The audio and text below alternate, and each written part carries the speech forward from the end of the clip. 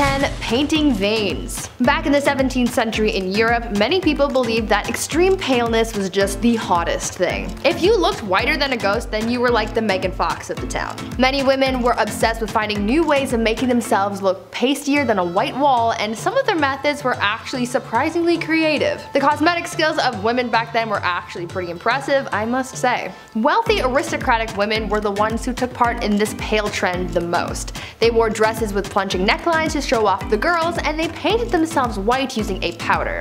Frankly, this powder made them look pretty artificial, like you could tell that they weren't actually naturally that white, so to solve this they came up with a new beauty trend: drawing veins. Women would draw veins on their mommy milkers using a blue color to mimic the look of translucent skin.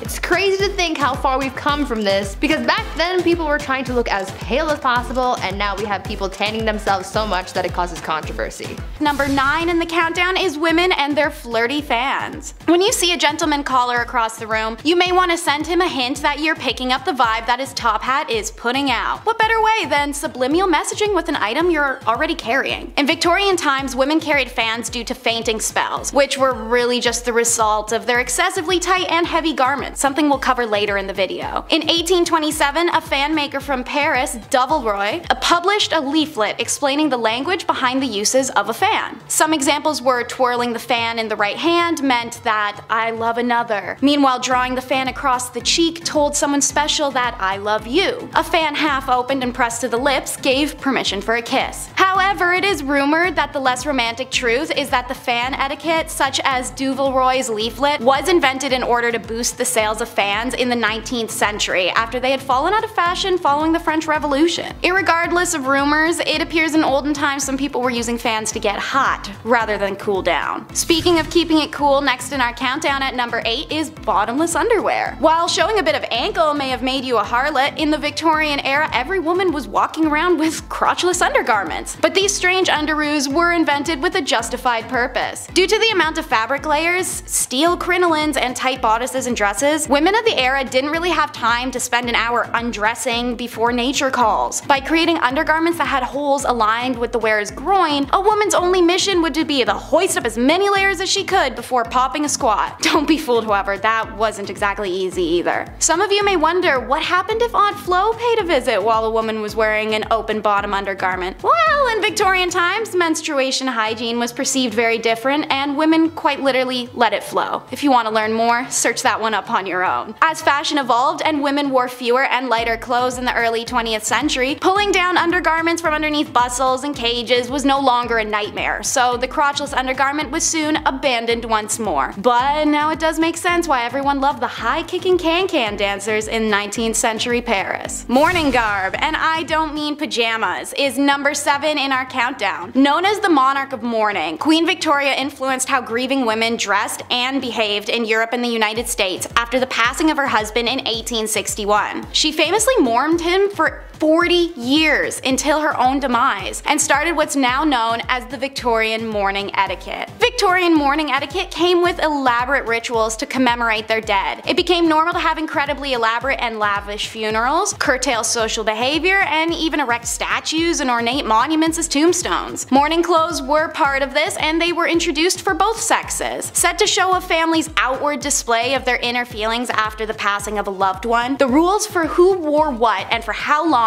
were complicated, and often outlined in popular journals or household manuals. Call that a mourner's magazine. Jokes aside, men definitely had it a lot easier. They simply wore their usual dark suits along with black gloves, hat bands, cravats, or ties. For women, especially should she be a widow, there were different levels of mourning and garb to wear as you progressed out of deep mourning and into lighter mourning and so forth. Deep mourning was of course black, but also made specifically was a crepe styling, a scratchy silk with a puffed, crimped appearance associated with mourning as it doesn't pair with any other clothing. Right. The mourner would eventually stop donning the crepe and then stop donning black. This was called lightening the mourning, before cloth colors eventually moved on to gray, mauve, then white, until the mourning period was considered complete. Number 6 in our countdown is the human hair wearers. Fun because it rhymes, but creepy for a whole slew of reasons. So, what do I mean by human hair wearers? Well, it was a tradition in Victorian era to don jewelry that had segments of human hair embossed, woven, or sealed into it. But for many Victorian people, the amount of hair hair involved in remembering loved ones went far beyond a little lock in a necklace. In stores and women's magazines, you could find patterns for wreaths made of hair and wire, often floral designs. Bracelets, brooches, earrings, and necklaces were also all very common. In its prime, human hair, jewelry, and decor was considered incredibly fashionable. It's even said that swapping locks of hair was a love token between women loving women or friends, the way that girls today might wear friendship bracelets with each other. I guess if you need a trim and you were already late on a birthday gift, you could really just kill two birds with one stone. Number 5 in the countdown is all about buggy dresses. The wealthy Victorians were very into the grandeur, looking to feed a fascination with culture especially. Beetle wing embroidery was at a peak of fame in the 18th century India, and was quickly appropriated by English visitors while military occupied the country from 1858 to 1947. Elytra, which is the hard casing over a beetle's wing, first appeared on dresses and experienced their first burst of popularity in England by the 1820s, though English women in India had likely been donning it since at least the 1780s. Material used was often white or other pale colors to help augment the reflective green tones of the beetle wing. This visual was made possible when elytra was paired with zardozi, a gold embroidery style often done on colored cottons or silks. Victorians at least didn't appropriate everything about the art form. They made patterns and styles of their own for the dresses. Elytra was sewn onto the gowns in an imitation of live beetle patterns, a reflection of Victorian interest in naturalism and zoology. Not sure why anyone wants to look like they have live bugs crawling on them, but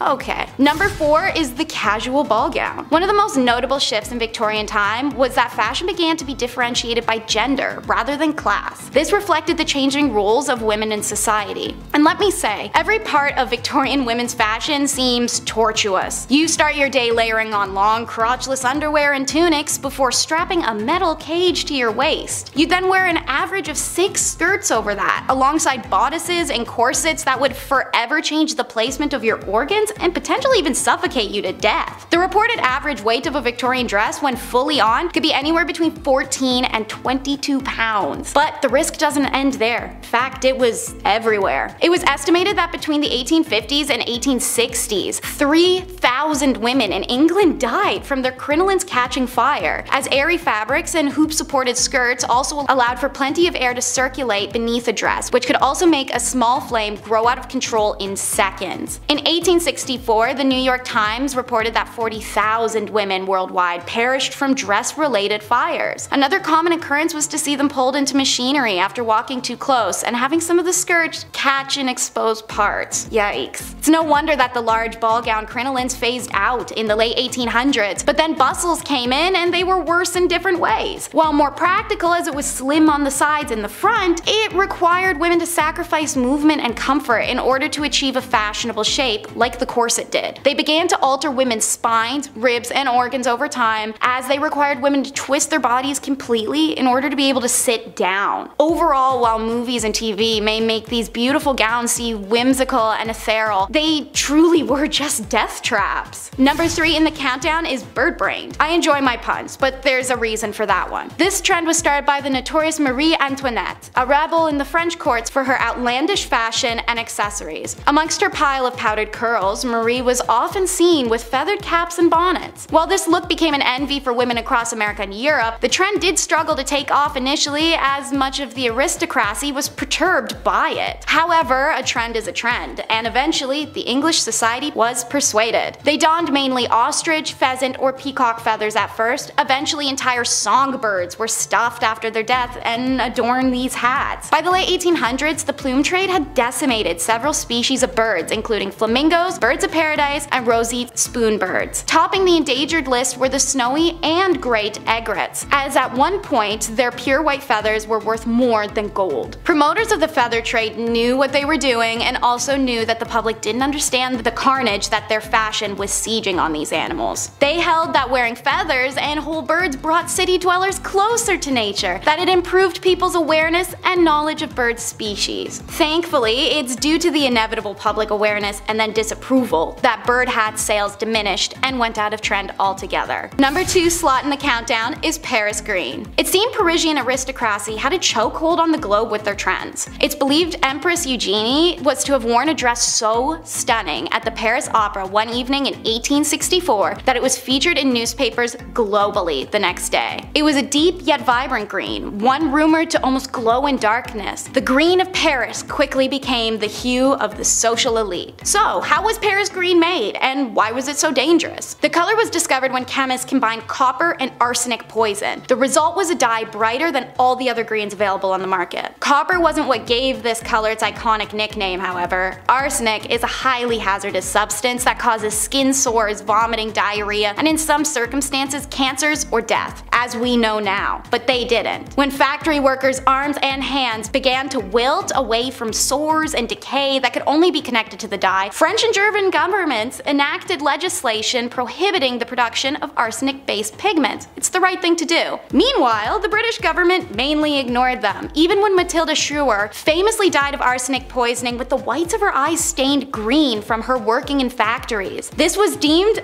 accidental poisoning by the government at the time. Paris green remained popular in England until, ironically, it just went out of trend. It's a little bit of an abrupt ending, honestly. No justice for those exposed in workplaces or compensation for suffering. And finally, coming in at number 1, deodorant. What did people even do before Old Spice? You know, before that guy was born, how did we know how to smell good? What did we know how to do? Deodorant was first introduced to the public back in the late 1800s, and it was called Mum. It was a cream that used zinc oxide, and it was stored in metal, cold containers. That's just nothing like Speed Stick at all. It's not discreet in any way, shape, or form.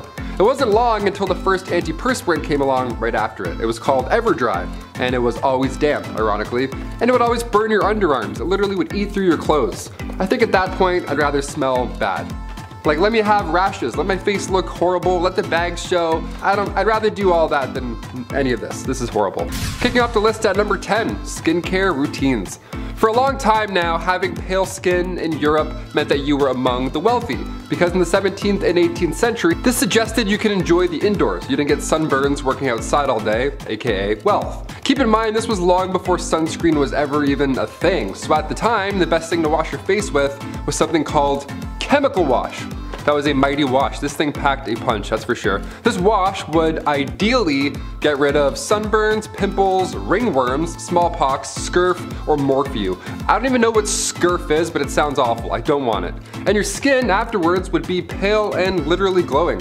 Thing is, all these foundations were made with old-timey, horrible, poisonous recipes. One of these facial creams, I swear, I'm not making it up, was literally this. Steep the lead in a pot of vinegar and rest it in a bed of horse manure for at least 3 weeks. What? I'm trying to get rid of bags under my eyes. How am I supposed to steep lead? What am I, Walter White?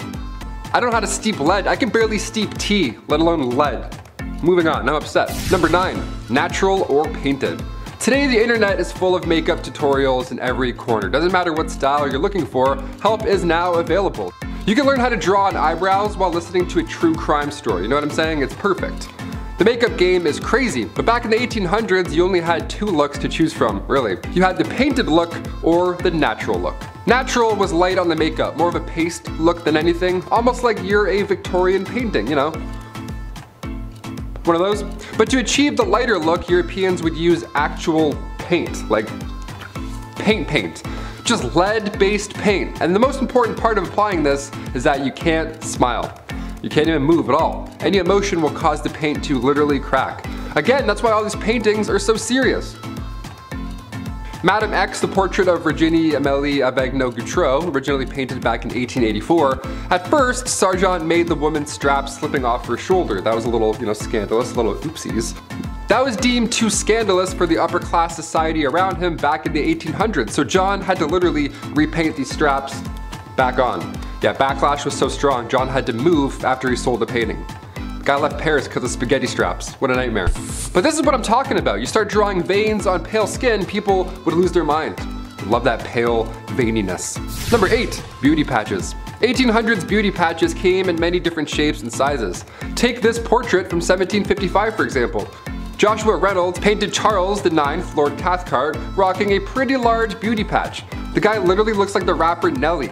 That's massive. It looks like a band-aid on his cheek. Whereas other fabrics used in the 18th century were much smaller. They were tiny circles, hearts, stars. If you found this, you'd think somebody was gearing up to go to an Arctic Monkeys concert. They were often used to cover up smallpox scars. They were made out of silk velvet and they were applied with glue. Now the patches were dark black to make the pale pop, but the location of where these went also had purpose. A beauty patch in the corner of your eye meant that you had a lot of passion. On the forehead, that was meant to be majestic, and a dimple patch, oh, well, you're a cheeky one. That's the scandalous one you are. The position of these patches could also determine your political allegiance. Historian Joseph Addison took notes on these positions when observing two parties from the 1800s. One party had patches on the right side of their face and the other had the opposite. That's like switching jerseys back in the 1800s. You're like, this team sucks. Number 7, mouse skin eyebrows. Okay, Stuart Little, if you're watching this, skip to number 6. You don't want to see any of this, alright? Trust me, it's not good. Back in the 1800s, as I mentioned earlier, the cosmetic game was harsh, to say the least. The eyebrows too, they had a rough go. Eyebrows were completely plucked off back then in order to make the forehead bigger. Yeah, you need that 1800s 5 head. That's the trick, apparently. Imagine if I shaved my eyebrows off and then painted my face like pale white. Honestly, I'd do it for the clicks. I'd do it for you guys. This 5 head look didn't last forever, thankfully, but for a hot minute it almost got worse. In the late 17th century and early 18th century, these leading ladies would shave off their eyebrows and then they would glue on mouse skin to replace them. Like a band-aid, only horrible and stinky. Since their face was freshly painted and the glue game was weak, they would have one shot only to stick these puppies on. You just gotta eyeball it and hope that it works and that it looks in the right spot. I don't know. You put them on too low, you're gonna look upset all day long. Eyebrows are angry sisters, not angry twins, okay? Remember that. Number 6, lip paint. Red lips always lie, especially when you don't know that ammonia is mixed in with it. How jolly. Back in the Victorian era, the pale look, red lips, beauty marks, you were trying to look like a literal queen. That was the whole point. So women in the 1800s would either make their own compound themselves, which didn't work obviously, or if they had some money, they would buy some. The main ingredient in these days were not ideal. Crushed up insects, which already could cause allergic reactions when applied to your lips, but the ammonia mixed in really put the nail in the coffin at that point. Ammonia and crushed bugs? What am I, Oogie Boogie? What am I making here? What am I applying? Number 5, corsets. I can't even imagine how hard it was to wear one of these. Like, I have no chest. I'm just a diving board. And already, this is a nightmare. I can't even imagine. The Victorian corset, okay. Tiny waist, curves, look, the whole thing. Obviously, this was horrible for your body. Just looking at this, you're like, ugh. Your ribs would literally slowly deform, as well as your spine misaligning. But instead of talking about how horrible this obvious one was, let's talk about that corset duel from 1836. Yeah, have you heard about this? That's a real thing. Hungarian princess Pauline von Metternich was married to Prince Clemens. She had to marry her uncle when she was 20 back in the 1850s, so surprise, surprise, she was a little unhappy. Weird, right? So since the marriage began, her husband, he was involved in numerous affairs. He liked going after actresses or singers, whatever. He barely paid any attention to her. That is until, you know, she started to have fun in life. Then he's like, ugh, what are you doing? Yeah, once she got over this gross prince, she had a great time. She drank, she smoked, she defied convention, but most notably, her duel in the summer of 1892. She challenged another royal, a countess, to a duel in nothing but a corset. How badass is that? To this day, it's not yet determined who won per se, but a princess dueling in the dark after some drinks? Yeah, that should be a musical. Forget Frozen. I want to watch this on DVD, let's go. Number 4, deadly nightshade. Macbeth's soldiers used deadly nightshade to poison their enemies. And during the Victorian age, women would apply nightshade to their eyes, just so they look nice. Awesome, so this is horrible, let's talk about it. The pupils would become larger after this, okay? That was the whole point of putting poison in your eyeballs. The thing that makes deadly nightshade so commonly known is the sweetness of the berries. Have you ever been outside and you see a berry and like 30% of you really wants to eat that berry? Well, curiosity kills. Deadly nightshade can be found in Europe, Asia, and Africa. It grows purple flowers in groups of 3, along with those inviting purple berries. Just 2 to 4 berries can kill a human being, so don't. When in doubt, just don't eat them. And the flower as well. Don't ingest this, you'll get poisoned. And also, don't put any near your eyeballs, in this century or the next. Number 3, bustles. So while corsets are one nightmare, bustles are just an entirely new thing. Tiny waist wasn't enough, eh? Had to get big old dump trucks as well. These Victorian folks went hard in the paint. Figuratively and literally, I guess. Bustles were also known as the Grecian bend. Big old booty bend, that's it. It came to town in the 1870s and it took the idea of wearing a cage as a skirt to just having the back part extend out. Ah yes, an update, an upgrade, I guess. Then the fabric was draped behind the butt. Hope you don't like sitting down ever, because that's obviously not an option. Corsets would move your organs around slowly, and bustles would slowly damage your back. So let's leave this one in the 1800s. I think that's probably for the best. Number 2, red lead redemption. Look, I'm pretty new to skincare routines, but I'm trying, okay? I'm trying to get rid of these bags under my eyes. I'm trying to sleep and drink water, all that jazz. Back in the 18th century, those bags under your eyes were a lot harder to get rid of.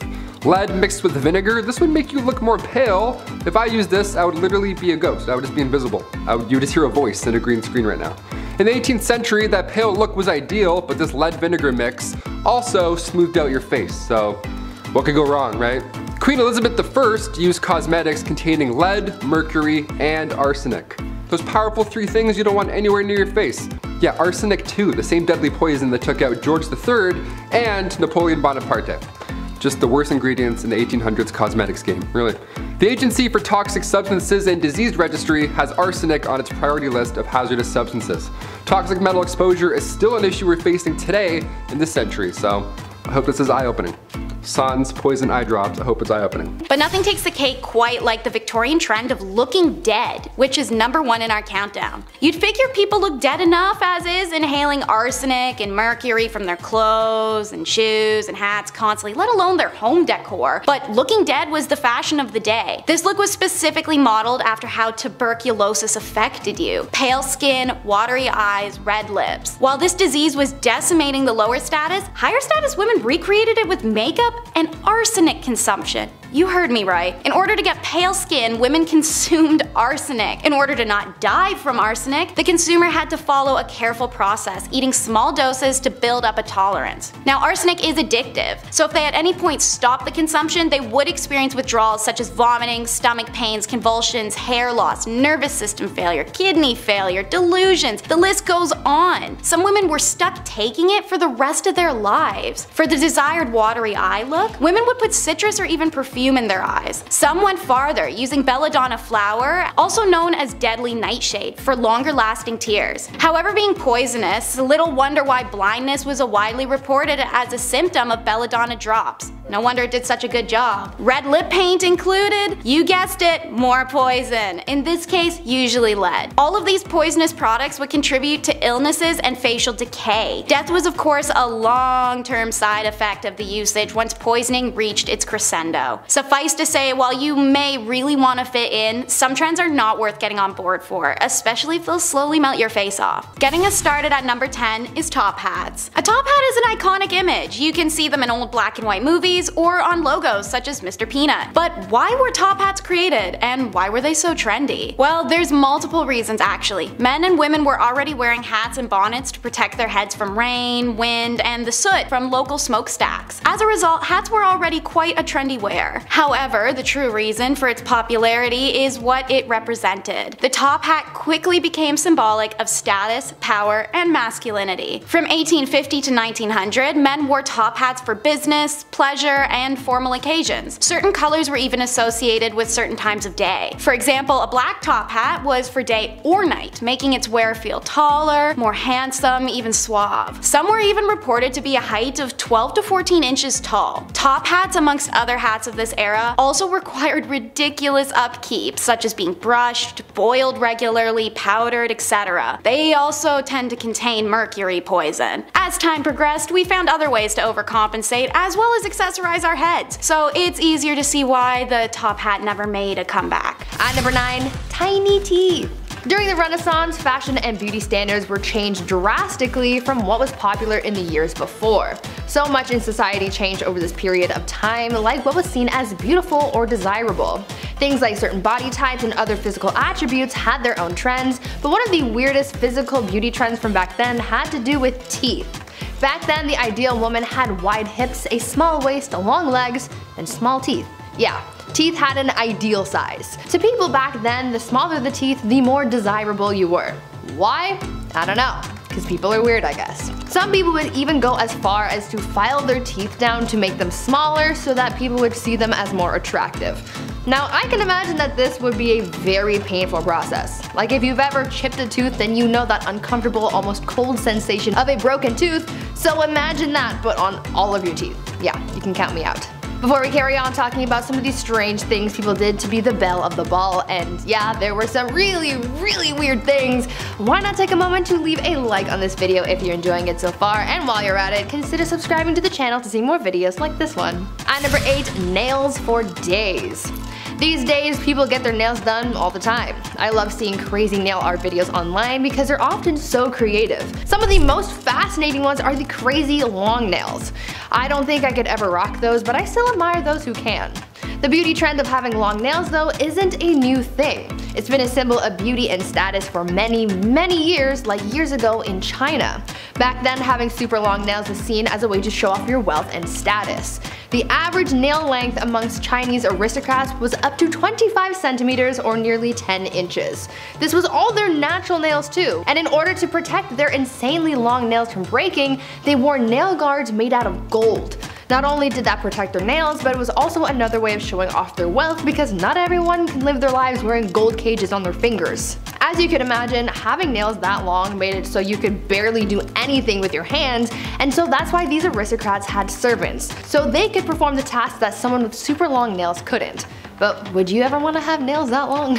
At number 7, long neck style. In many cultures around the world and for many years, having a long neck was considered beautiful, and so many women practice neck stretching in order to attain this level of beauty. This practice of neck stretching has been most commonly done by wearing metal rings around the neck, adding more and more rings over time. This practice was first seen sometime around the 11th century in Southeast Asia. The theory behind the rings is that they're so thick that they push the head up, therefore stretching the neck, but in actuality, the lengthening of the neck is caused by the rings pushing down on the collarbones. The origin of this practice is pretty much unknown, but it is theorized that it began as a way to make women look more attractive in order to prevent getting captured as slaves, but on the other hand, some people believe that this was a way of protecting people from getting attacked by tigers. Two very different theories, but nonetheless valid. Though this practice began so long ago, it is still a traditional body modification in some parts of the world to this day. At number 6, tiny tootsies. For many years, having the tiniest feet was seen as a popular beauty trend in China. Foot binding was a big body modification practice in China that began in the 10th century AD. It is said that this whole trend started because a court dancer bound her feet, and the emperor at the time, Emperor Liu, really liked what he saw, and soon it was encouraged for other women to do the same. Soon this practice of foot binding became a huge trend, and it became associated with being able to find a husband. The practice of foot binding began when a girl was 5 or 6 years old. They would have their feet put in hot water, have their nails cut short, and have their skin rubbed with oil before having their 4 smallest toes broken, folded over, and tied down. Then their feet would be bent in the middle to break the arch, and the girl would have to walk around like that over time, crushing the heel and sole of the foot. After about 2 years, the foot would be considered ready, and depending on the size of the girl's foot by the end, this would judge how easily she'd be able to be matched with a good husband. This practice continued all the way until the 20th century, where it started to lose popularity. At number 5, long skulls. One of the most bizarre beauty trends from ancient times, at least, was the process of head shaping. This unusual beauty trend caused people in modern times to think that aliens were real when remains were discovered with oddly shaped skulls. Some people believe that we had proven the existence of extraterrestrials, but in reality it led to the discovery of an entire practice of human body modification for the purpose of beauty. The process of head shaping involves putting some kind of pressure on a baby's head so that it grows into a different shape. This was known to be done by using cloth or even boards to create the desired shape. This is one of the oldest beauty trends in history, as the earliest evidence of modified skulls come from Australia and date back between 14,000 and 9,000 years ago. The skulls that were found had flattened foreheads and very prominent brow ridges. This practice also occurred quite often in South America, where skulls with a variety of different shapes have also been found. I'm kind of glad that we don't do this anymore, because I could not imagine going through life with a cone head. I wonder how it would feel to have a head shaped like that. My neck hurts just thinking about it. At number 4, 5 head. Let's go back to the Renaissance for a bit to talk about yet another one of their super strange beauty trends. They really had a lot of weird desires when it came to appearances, and I'm certainly glad that this next one is no longer in style, and I really hope it never makes a comeback. Back in the Renaissance, it was believed that girls with high curved foreheads were the most beautiful, but obviously not everyone can be built like that. As people do, they came up with a way of achieving this look without having to be born with said attributes. In order to have that big forehead that people so desired, women were known to have shaved or plucked the hairs from their natural hairline to make their foreheads look bigger and therefore more desirable. They really said, receding hairline, but make it fashion, I suppose. At number 3, feet painting. Now you would think that all of the super bizarre beauty trends of the past were from way back in the day, but you would be mistaken. We saw some strange practices in the 20th century as well, especially during war times. Back in World War II, a shortage of silk and nylon in America created a bizarre beauty trend. Because these materials were needed to make things like parachutes and uniforms for troops, tights were quickly disappearing from stores. Because this was such a huge staple in women's fashion, they got creative and created a beauty trend where women would draw pantyhose arrows in their legs, dye them with different colors, and try and mimic the look of mesh tights to create an illusion close to wearing stockings. I feel like if this happened in today's time, I don't think I would be that desperate to do that, and you couldn't catch me drawing or dyeing my legs for this. I think I'll just stick to wearing pants. At number 2, strange corsets. Corsets have been around for a long time. They've come in and out of style, and even right now, corsets seem to be making their way back into mainstream fashion, though maybe not as extreme as back in the day. In the 19th century, having an hourglass figure was seen as the ideal body type, and so in order for many women to achieve this look, they wore corsets to cinch their waists. However, the looks were pretty extreme. Some women tightened their corsets so tight that their waist could be wrapped with 2 hands. Like, imagine that. Although this was seen as super chic back in the day, it was also causing some health issues because it would squish together people's organs, and as you can imagine, that's not a good thing.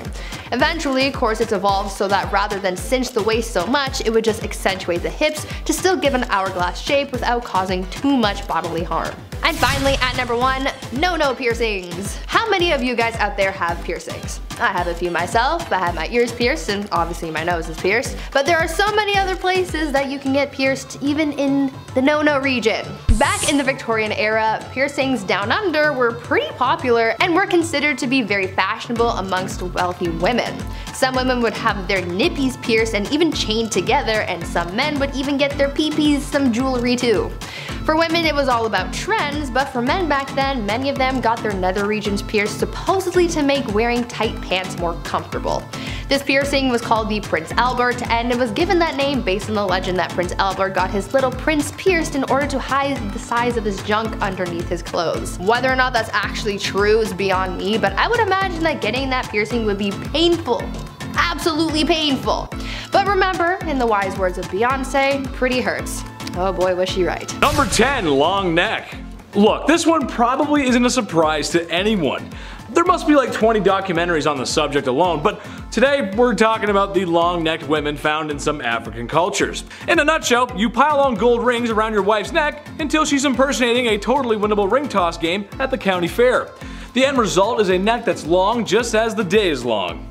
Pretty long. And in these cultures, this is considered very beautiful. Now, who am I to judge? I can't. However, as a lawyer, doctor, detective, and fireman here at Bumblebee, I'm gonna not recommend the giraffe look. While at first glance it may look like the neck is being stretched, it's really the shoulders that are being dropped forcibly by having so many rings piled up on your neck. That's not healthy for you. Anyone in the comment section that has played contact sport will tell you that dropping your shoulders like that is not good. I like my thick neck the way it is, thank you very much. Number 9, food rations. I know, but listen, you just aren't you when you're hungry. Nobody can tell me that they feel pretty on an empty stomach, am I right? Maybe less bloated, but still, you're not your best. Sadly for people living at home during the war, food rationing was quite common. Meats, grains, dairy, pretty much everything was needed to feed the troops. My grandparents always tell this story of them growing up during the war, and that they would trade in tins of grease collected at home for free entry to the movie theater, which kinda makes sense. Which if you ask someone from that time is a big deal. The grease had multiple uses in the military. There's lots of uses for it. There's grease, guns, you need grease. You need the grease. Anyway. Number 8, Rivet Rosie. Every lady out there right now, young and old, has different fits. I just wear what's clean or what makes me look like a stereotypical Canadian. I do a lot of plaid, that's just how it goes. When you get to the club, that's a different fit from the one you wear from going to work, right? Well, despite the glamour and the chicness of 1940s in Hollywood, a lot of ladies had to go to work.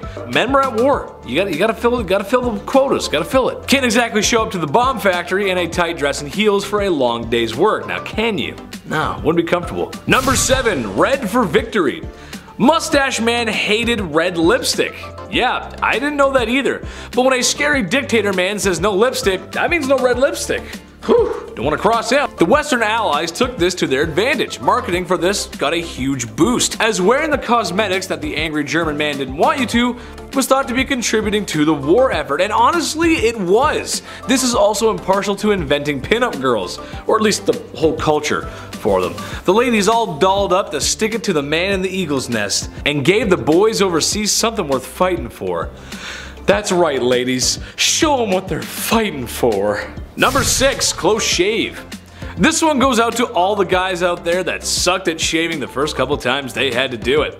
I'm just one of them. Heck, who am I kidding? I'm still pretty bad at it. Maybe you shaved too close and accidentally cut yourself. Shaved against the grain, or maybe you missed a couple hairs. That always happens to me. Keeping yourself groomed in the military is important. Ask any drill sergeant, they'll tell you. But can you honestly imagine trying to shave in a war zone? The only thing I would want to be doing is hiding or telling jokes. I would love to tell jokes in a war, but they don't exactly have private first class jokers, do they? No, they don't. I wouldn't last long, but yes, shaving was a part of military life, completed with a tiny shave kit and mirror whilst under the watch of the enemy. No thank you. Number 5, harmful products. Today most folks are careful about what they put into them, but back in the day not so much. When the war started, the military needed a lot of resources like previously mentioned, and companies had to come up with alternatives. But when coming up with an alternative, testing may not have been done, or at least thorough. That means whatever they made could prove to be harmful to the user, like the radium girls from the First World War. Refer to my other video. My point is, this is a time when products that contain cyanide are sold on store shelves, so anything is possible, which is just messed up. Watch what you're doing. Number 4, good smoke. After a long day of receiving artillery and gunfire from German positions, a GI may not be looking himself, or probably doesn't feel himself either. Early stages of PTSD forming, most likely. So what can I do to improve this mood, they ask? And appearance? Why, smoke a cigarette, of course. What else? Smoking culture was huge back then, and it wasn't seen by the public as a health risk. Lucky Strike cigarettes were packaged with soldiers' rations. They were giving out cigarettes. It's just wild. You open up a can, there's my hand, there's my crackers, there's my smokes, I'm good to go. Number 3, nothing left. Unfortunately for a lot of cities in Europe, they got destroyed by bombing raids. Berlin in particular took a pounding. Pictures of the rubbled out city make you wonder how they ever rebuilt it. With that in mind, you can just imagine how beauty and fashion were the last thing on people's minds. Things like food, water, shelter, and fearing the sound of air raid sirens were more of a top priority. 1945 Berlin is not the place to head on down to the department store and pick out a new dress. You wear whatever you can find, and that's about it. Number 2, strapped up. Bang bang, bang bang. If you found yourself to be one of the lovely ladies of the French Resistance, or really any resistance against the Germans during World War II, there was a good chance that you never left the house without your favorite accessory, ladies. Yes, that's right. A firearm. Across many nations in Europe, secret underground rebellions were being organized to overthrow their invaders. Allied forces even airdropped simple-made firearms to resistance so they could get access to a better one with the one they dropped. It makes sense. How very James Bond of you. Oh yes. Behave. Number 1, clean nails. Keep your nails clean and short. It's something I love to do. My nails get too long, I go straight for the pair of clippers.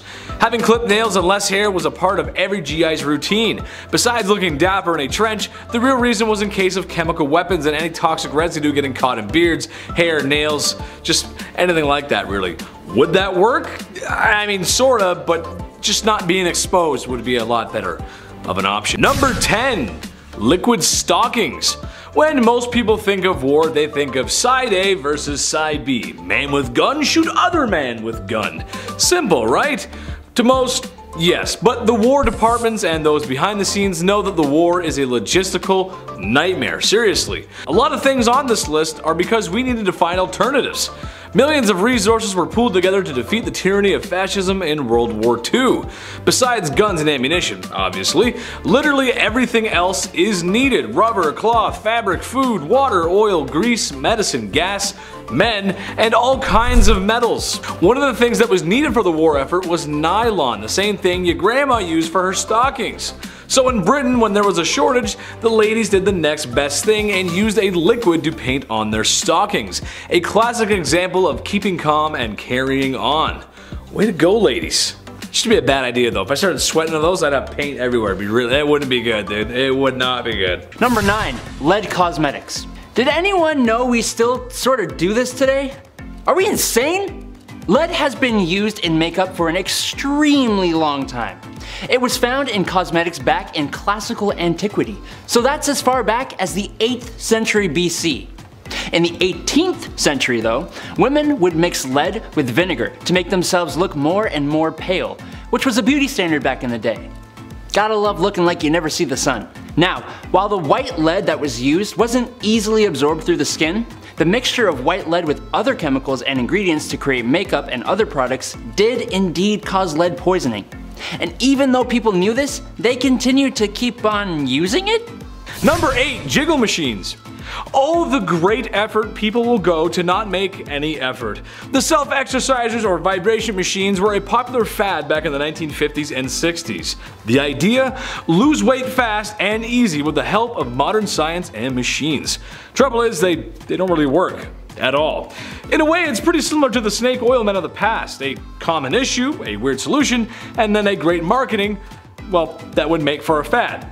Someone had to just make bank on it, I know they did. I mean, I get the appeal. I do. I wish I could be a 1950s housewife with a vibration machine, so I could be beach ready. But being a 1950s housewife means I'm so busy. But with a belt machine, it means I can keep my hands free, so I can reach for my favorite brand of menthol cigarettes and my third morning martini. Boy, I sure love this modern world. Wow. Number 7. Ear scoops. When I think of all the things I use a scoop for, I think of ice cream and sugar for my tea. Well, now I'm going to be thinking about how people in the Viking era, all the way to the later post-Tudor times, used to scoop out their own earwax.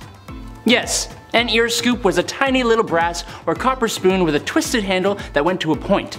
The spoon part was used for scooping, while the pointed end was used for pooping. No, I just wanted to say that. It was actually used for cleaning the fingernails of dirt. Thanks, ear scoops. Now I'm never going to look at a spoon the same way again. Number 6. Hangover mask. Okay, picture this. It's 1946. WW2 is over. Life's getting back to normal. You live in a major city, so you decide to take a night on the town with your friends. Well, one too many Manhattans later and, well, you're not even sure if you're still on the island of Manhattan. You have what the drinkers of the world call a hangover. Let me know in the comments without too much grim detail about your worst hangover. What was your poison of choice? I'm curious. Many men and ladies have found themselves in bad places in the morning after so many drinks, only if there was something to cure said hangover. Well, ladies, you're in luck. The hangover mask aims to cure that. It's basically just a mask with plastic ice cubes. However, I'm gonna get a little personal and say that every hangover I've ever had, I didn't need a face mask. I needed some water. And a bucket since the bathroom was too far away. I don't know why would your face need to be cold? I don't really understand that part. I don't know. Number 5. Tooth removal. Here, I found this quote from a dentist in the medieval period who would travel from town to town. Take some newts, by some called lizards, and those nasty beetles which are found in fens during the summertime. Calcine them in an iron pot, and make a powder thereof. Wet the forefinger of the right hand, insert it in the powder, and apply to the tooth frequently, refraining from spitting it off. When the tooth will fall away without pain, it is proven. Hey, if it is proven, who am I to say otherwise? Just some lowly YouTube host. If you weren't using your Newton beetle powder to remove your tooth, then it looks like you're going the much more old-fashioned tooth-pulling route. And that was much, much worse. They had rudimentary anesthetics that was possibly used then, but you had to worry about bleeding and infection. I think I'll stick with my beetle newt powder. Number 4. Rejuvenate mask.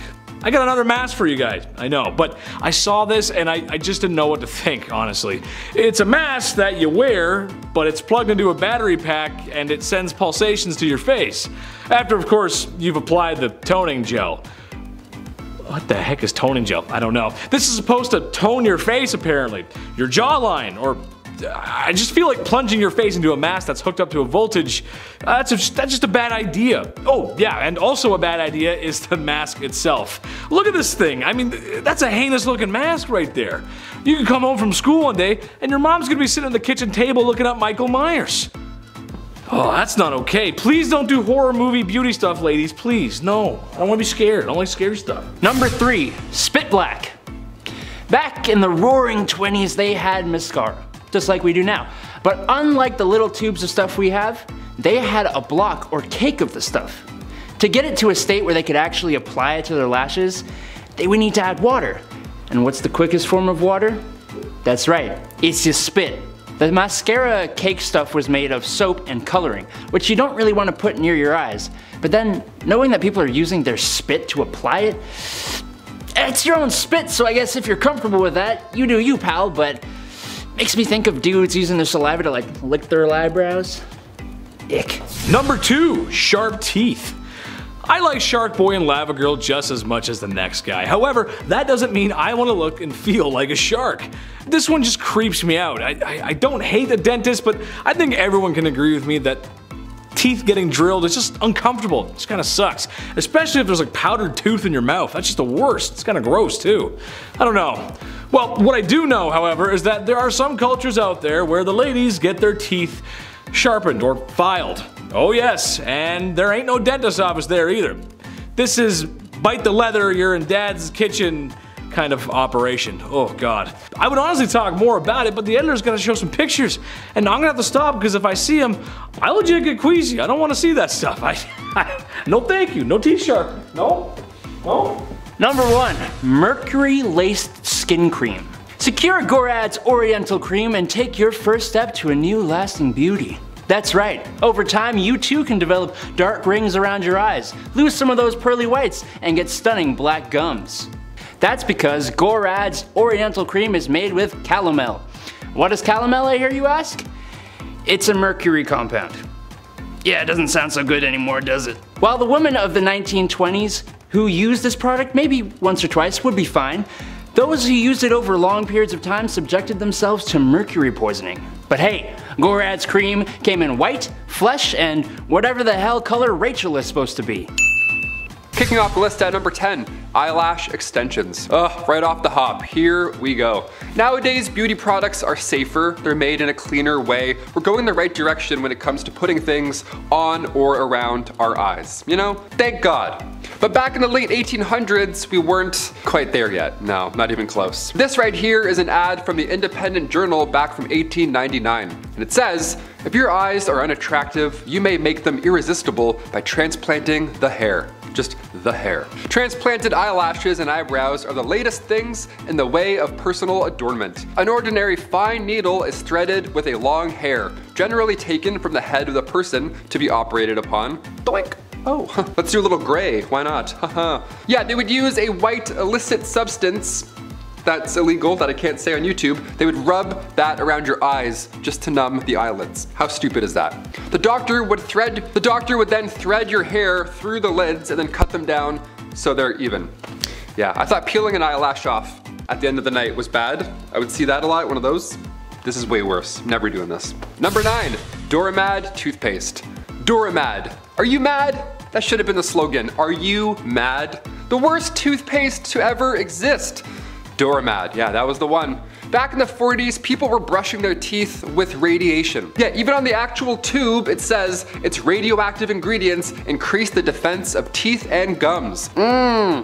I can feel it working already. I'm gonna throw up. Doctors hate this one trick. Here we go. The tube continues to, well, lie to its users, saying the radioactive cells are loaded with new life energy. The bacteria is then hindered in their destroying effect, leaving behind a pleasant and mild, refreshing taste. Awesome. Yeah, I broke both my front teeth in half when I was younger. If only I had Doramad.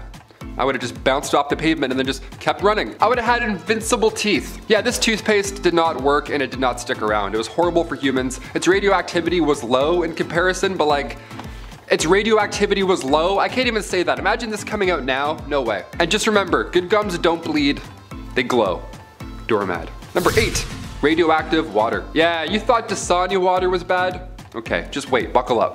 Back in 1932, Eben Byers, a 41-year-old steel manufacturer and golf pro, heyo, met his fate in a horrible way. In a constant battle with arm pain and fatigue, Byers was told to drink radioactive water by his physiotherapist.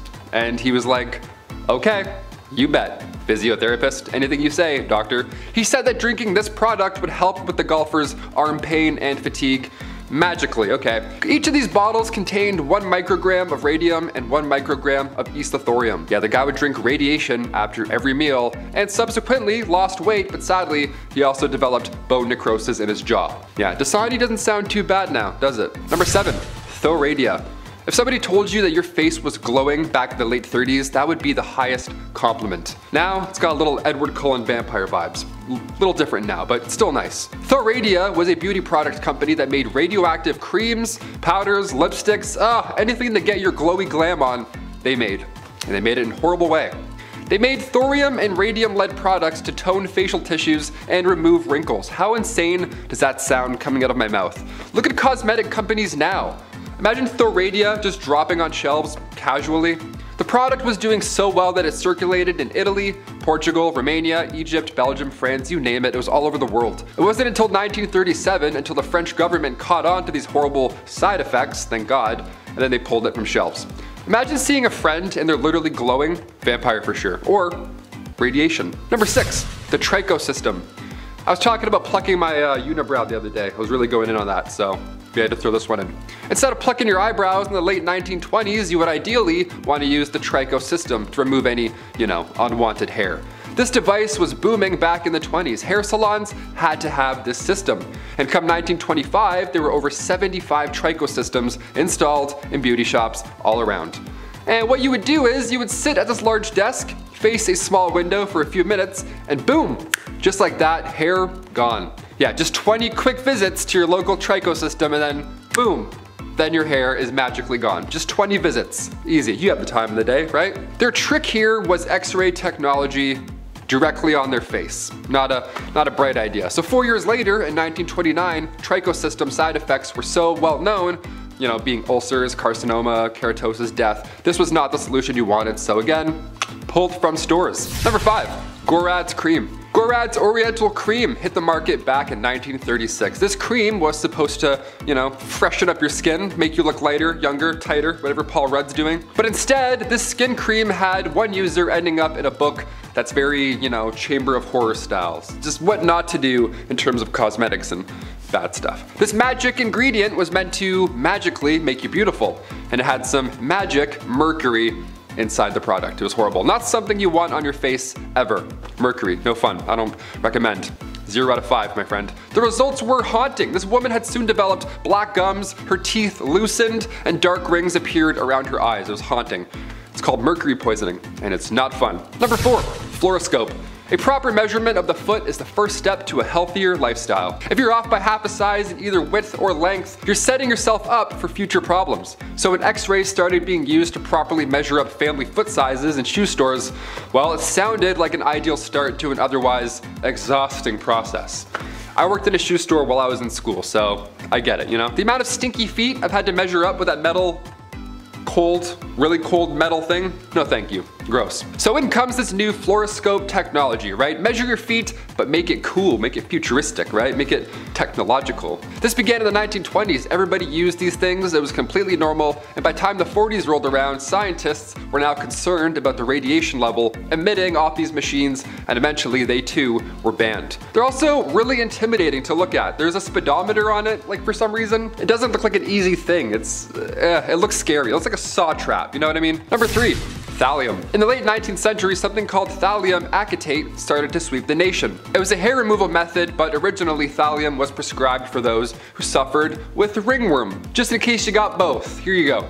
So yeah, now we're getting a little concerned historically. Even so, thallium didn't do anything about said ringworm. That in itself was already a failed product. It made patients' hair fall off. So the ringworm was easier to find. Doesn't actually help the issue, just makes it easier to find, I guess. So I guess that's helpful, I don't know, it's still bad. Eventually thallium was sold by itself as a cream. It's very toxic, it should never touch your skin.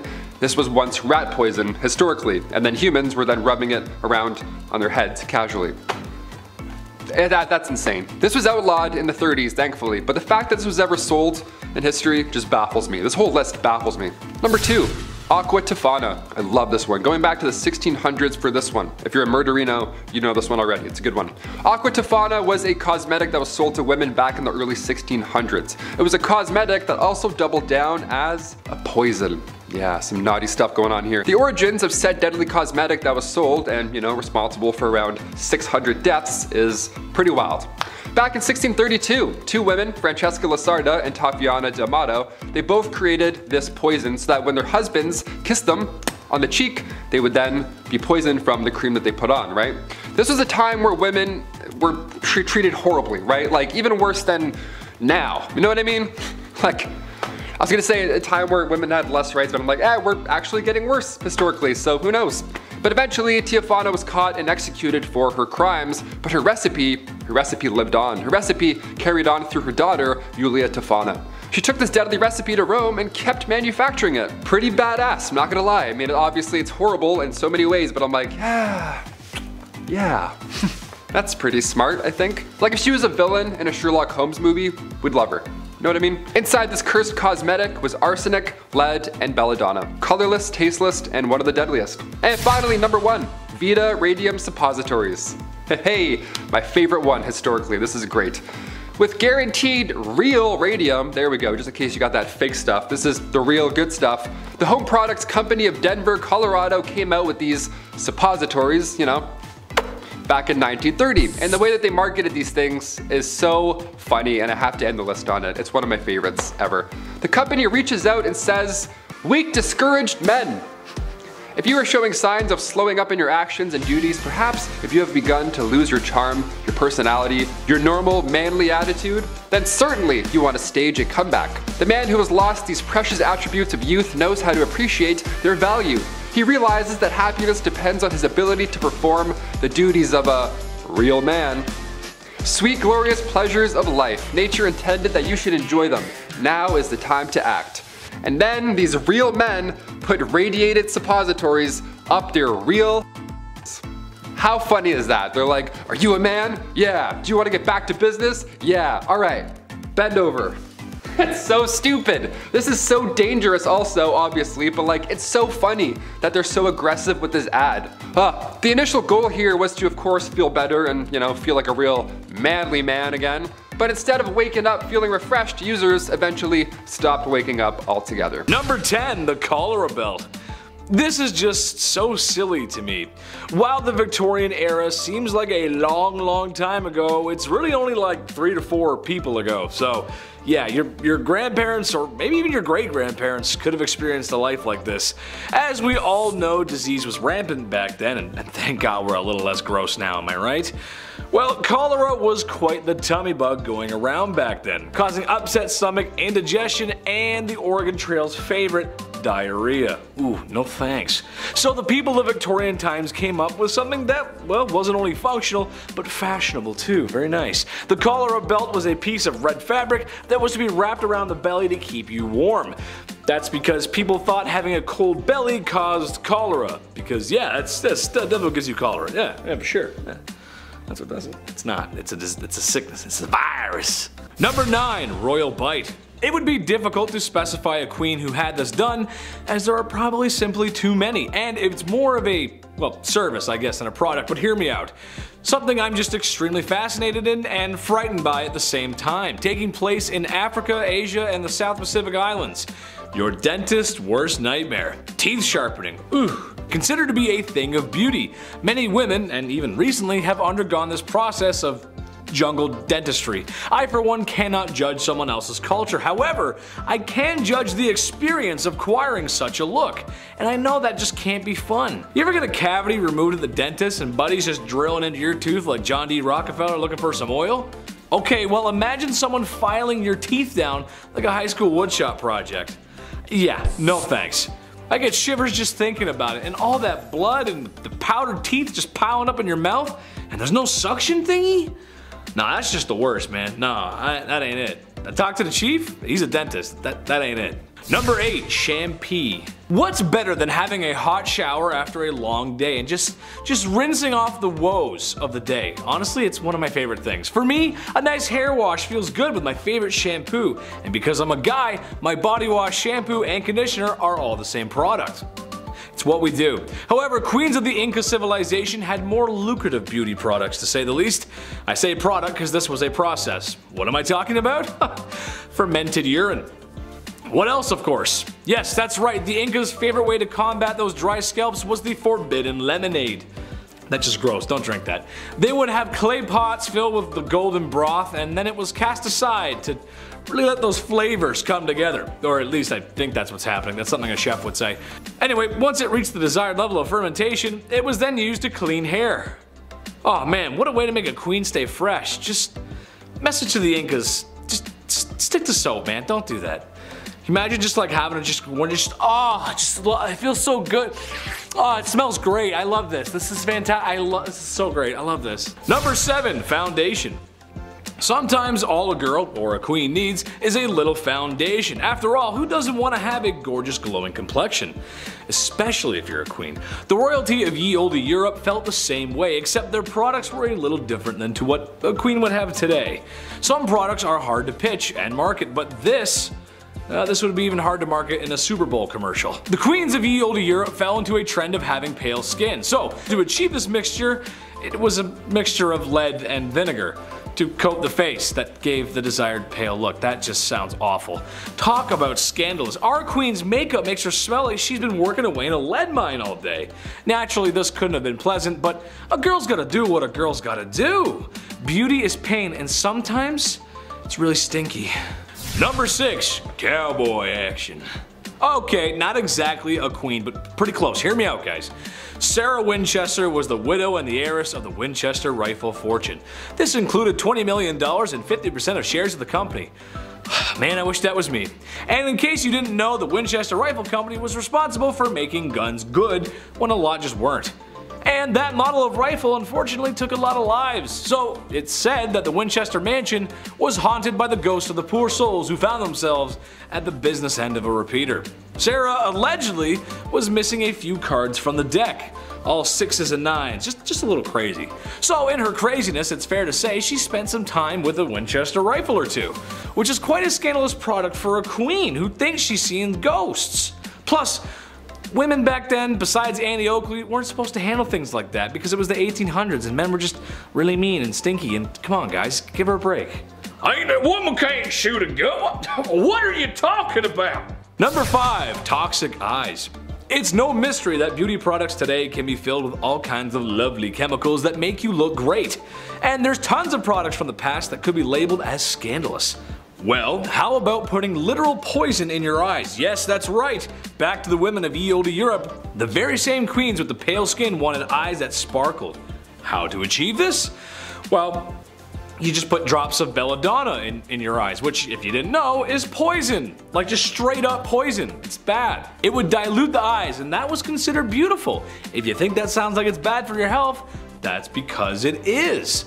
Long-term exposure to the belladonna drops would lead to blindness. Yeah, it's kind of a trade-off there. Good looking eyes, go blind later. Yeah, no thanks. Number 4, the neck stretcher. No, that is not a WWE wrestler or finishing move, although it really sounds like one. It could be. No, this is something I've always been fascinated with, really. It's just kind of out of this world. I'm talking about neck rings from some African and Asian cultures. Basically, over there in some cultures, the more a woman looks like the Kaminoans from Attack of the Clones, the better. And that means it's time to stretch the neck by slowly placing rings around a young woman's neck until it grows. And then you keep slapping those bad boys on until you've got so many rings on your neck, it'll make you say Sifo-Dyas. Had to fit a little Star Wars in there somewhere. Truth be told, the neck doesn't actually stretch. It's more the shoulders are dropping from all that weight, which can weigh up to like 15 pounds or something. It's crazy. And if common folk take part in this lengthy procedure, the most beautiful of queens certainly did too. Number 3. This makes no sense. Look, with all the crazy, super awful, weird things that humans have done, at least most of the time in my opinion, there's a method to the madness. Poisonous eye drops do make your eyes pretty, sure. The urine shampoo does get rid of my dandruff, okay. But with this one, I mean, there's just no way. It just doesn't make sense. And I would have no idea how to present this to royalty, especially the Queen of the Nile. Toothpaste made from mice, yes. Just how though? It doesn't make any sense. Like, how is a mouse supposed to make your breath feel fresh over some herbs and nicer smelling things? Basically, you cut the mouse in half, like that's a normal thing to do, and then you put that in your mouth. Also, have you ever tried catching a mouse? That's not easy. Is there a mouse farm? So many questions. To me, it's just a really bad look to have the queen swishing around half a mouse in her mouth like some of Listerine's finest mouthwash. Ugh. Number 2, blondes have more fun. I don't know if that's true or not, but it's a popular hair color, and believe it or not, I used to have natural blonde hair, like super blonde. And then Harambe left this plane of existence and my hair got darker. Cause life got darker. Now all I want to do is listen to MCR in my room and write in my journal about how nobody understands me while MTV plays on the TV my parents bought me in the background. Some people want to go blonde. This was true of royal women in ye olde times. So time to reach for some good old fashioned hair dye right off the shelf, right? Let's read the ingredients together. Water, well that's good, okay. I got a water. Lead, well I got tons of that on my face already, so that's fine. And what is this, sulfur? What? Yeah, that's right, that's sulfur. Imagine slathering that stinky goodness all in your locks. This was something that the highly esteemed Tudor women actually did.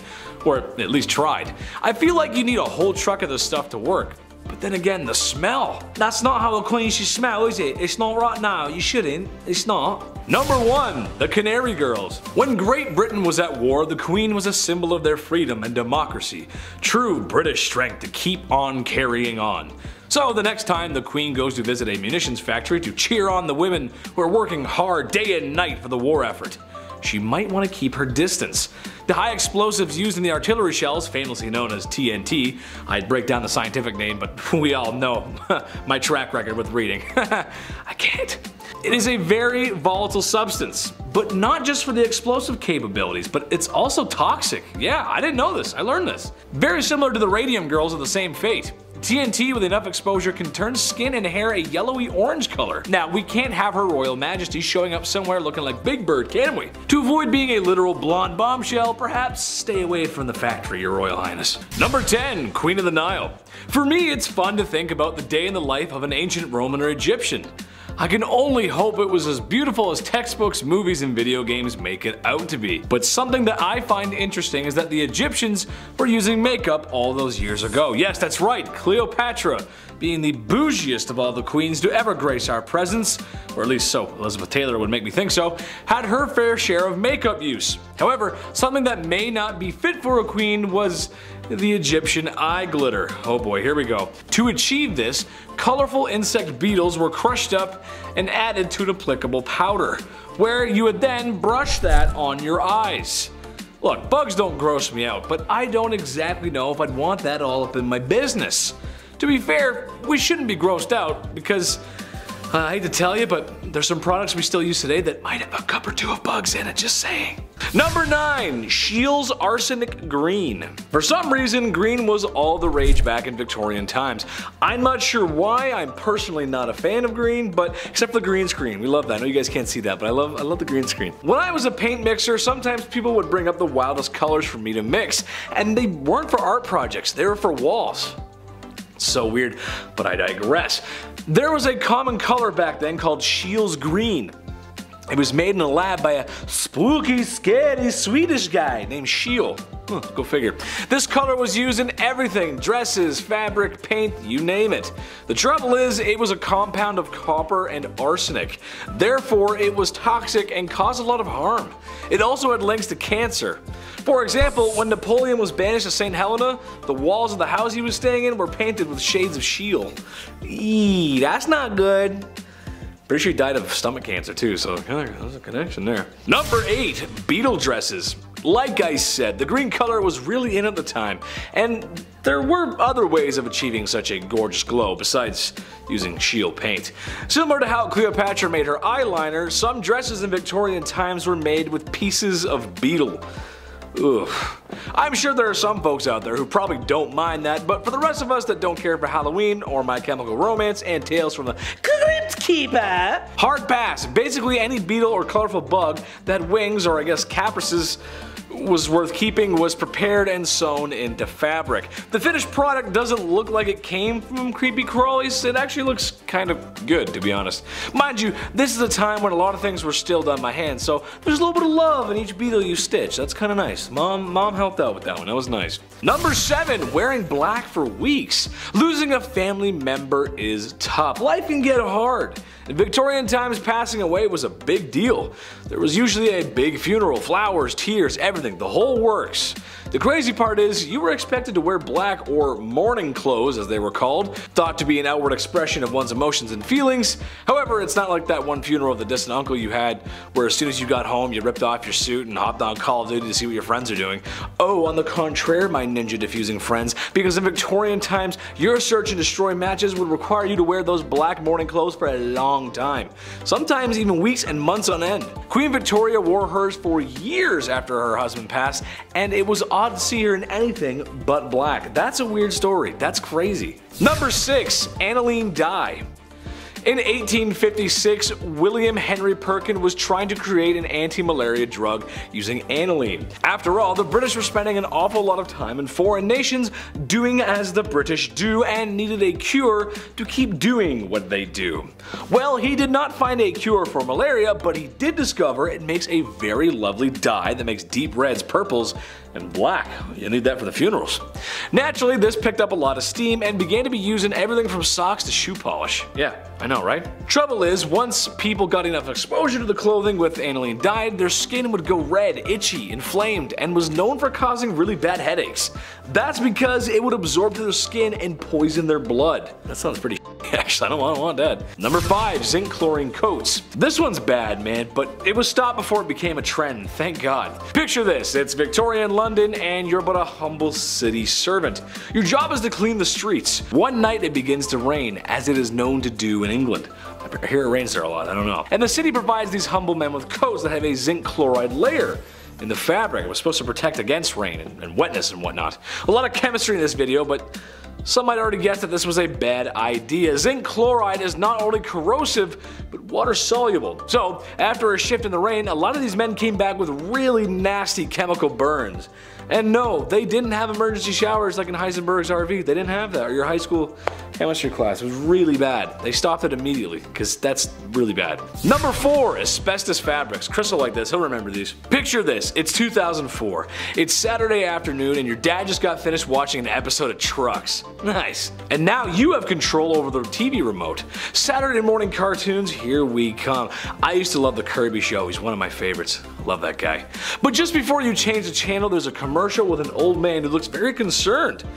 And he says, "Have you been affected by mesothelioma and or because of exposure to asbestos? Then you may be qualified for compensation." I believe it went something like that. Maybe I should call Saul Goodman. Where's he when you need him? All jokes aside, those commercials were not joking. They weren't joking around at all because it's been known asbestos was very harmful for a long time. So yeah, it was pretty bad. Victorian times were no different. Mostly using things to protect from heat or fire, and while it did do the job somewhat, it was very harmful for the lungs. And like the old man says in the commercial, it could be cancerous, hence mesothelioma. I said it right there. I said it the first time when I was impersonating him, and now I can't say it. Mesothelioma. There it is, mesothelioma. Number 3, radium makeup. Okay, sure. I'll give you that radiation and radioactive materials were pretty much being discovered and barely understood for the time. Okay, sure. It was new. Look up Madame Curie. Tragic story there. So when the very interesting radium was discovered, it got thrown into everything because, yeah, why not? Radium makeup, radium watches, you name it, radium was in it.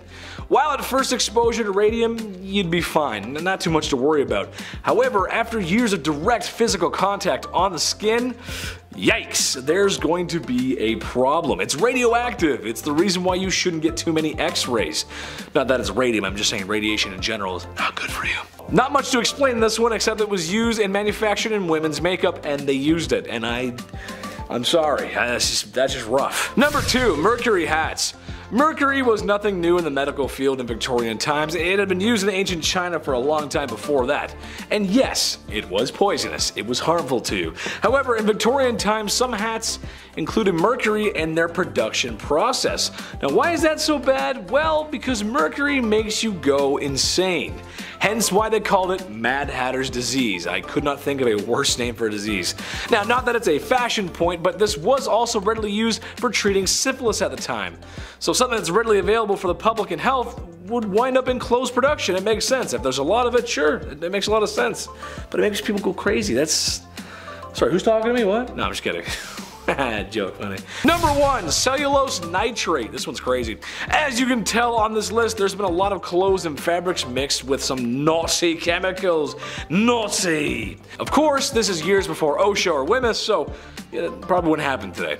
However, this one takes the cake. When cotton, or a cotton-like product, is introduced to nitric acid, it forms cellulose nitrate, which is also known as flash cotton.